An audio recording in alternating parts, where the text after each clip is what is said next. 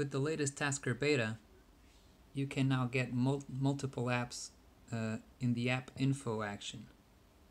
In this case, I'm getting the last 5 apps through to the last 1 app.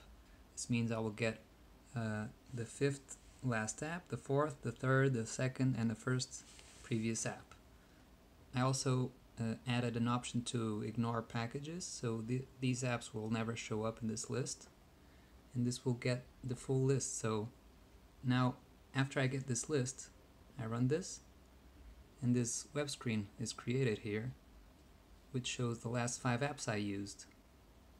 I need to ignore this one as well, but I'm not sure which one it is. But just to show you, if I open YouTube,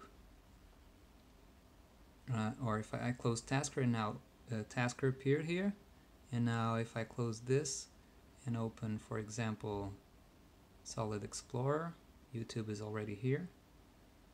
And now if I open Spotify, they all just keep appearing here, and then I can switch to one of these apps just by clicking it.